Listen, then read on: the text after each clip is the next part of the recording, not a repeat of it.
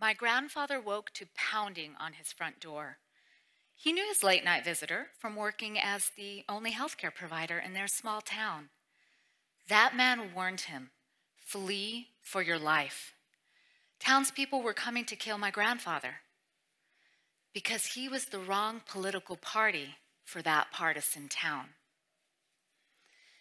This was Colombia in the 1940s, a time known as La Violencia, when the fight between liberales and conservadores escalated until more than 200,000 citizens died, and the capital, Bogota, burned.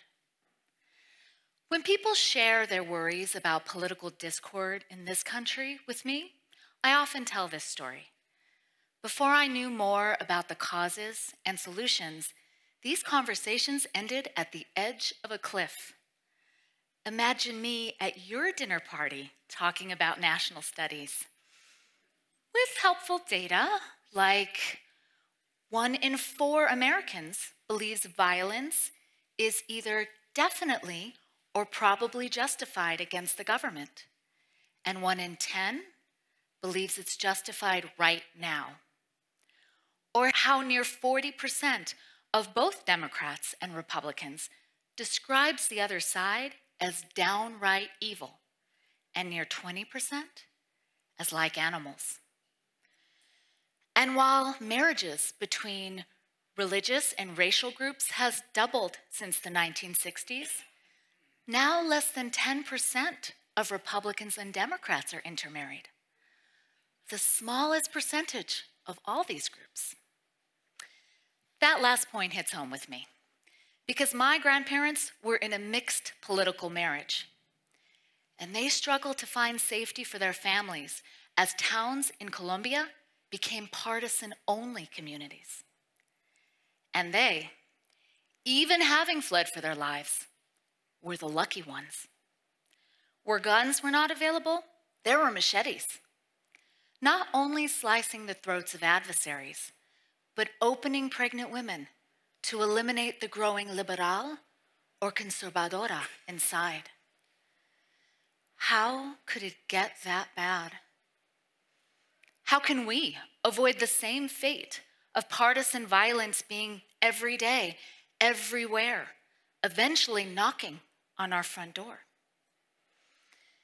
Seeking the answers propelled my journey once the silence around my own family's experiences was finally broken.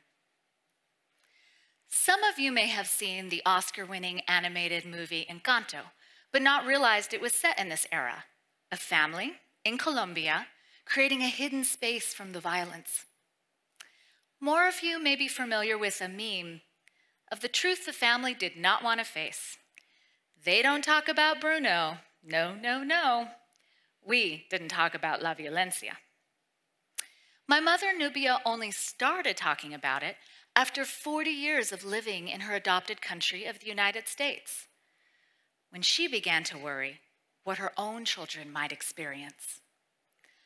La Violencia shaped her earliest memories, but she was only a child. So she became as fired up as I was to learn the answers to my questions about it. So together, we traveled to different areas of Colombia, interviewing some of the last living survivors of La Violencia and their families, academics and authors. And we researched in their libraries and archives. And now, we want everyone to talk about it, because Colombia may be the example of conflict and connection most relevant to our situation here and now. Let's talk about what we learned. Like my mother, author Victor Prado lived through La Violencia as a child, but he said something about it I will never forget. We were already beguiled of all violence. The political identities of Colombia and the US are grounded in political violence. Both countries were born of bloody revolutions justified by rights and ideals. And both countries had formative civil wars shaped by ideology, not started by opposing ethnic or religious groups. Both countries also committed to a winner-takes-all two-party system of liberals versus conservatives, which over time created a cultural story that the beliefs and the needs of each group were so opposed to the other, they could only be met when one's party was in total control.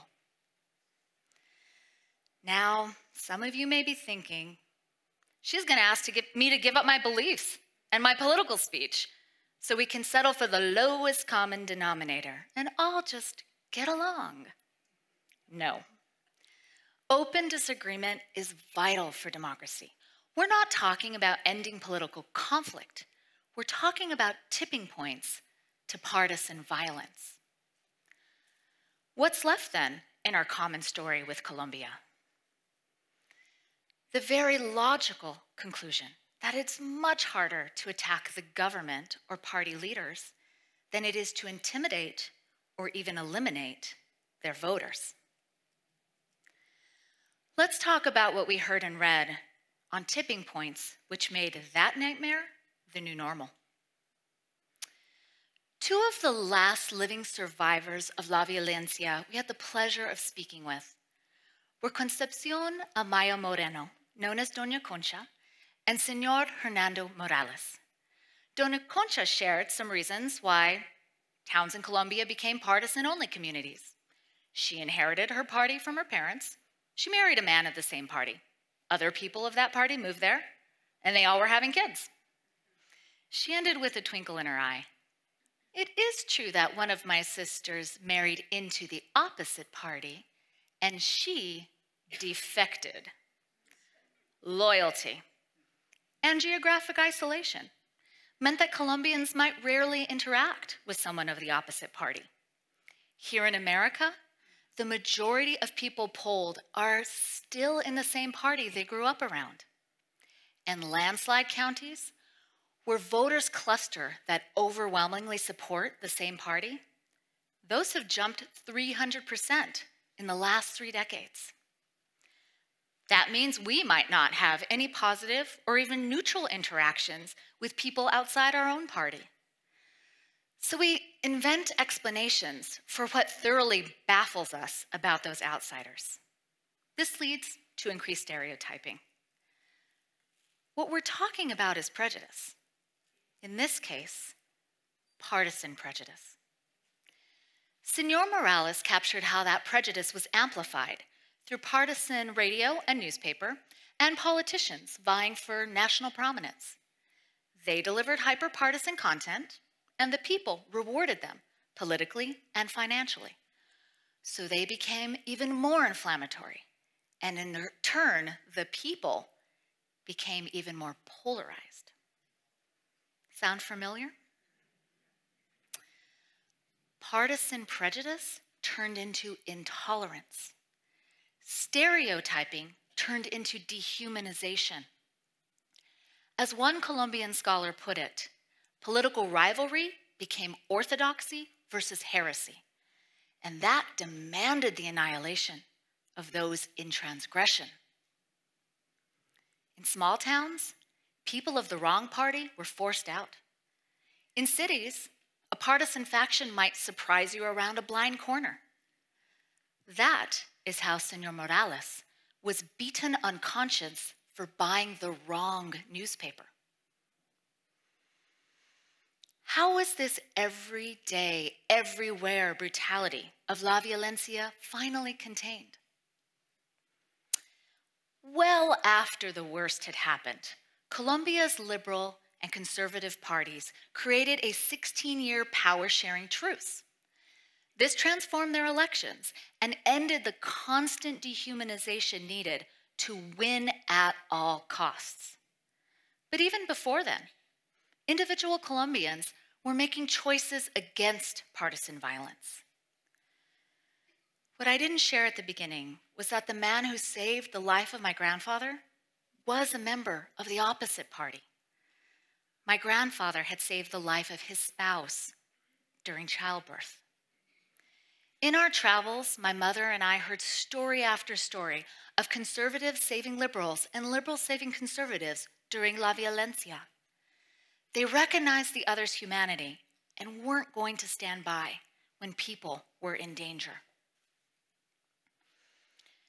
before the worst happens here, what can we do tomorrow to disrupt that path to everyday partisan violence? Connection.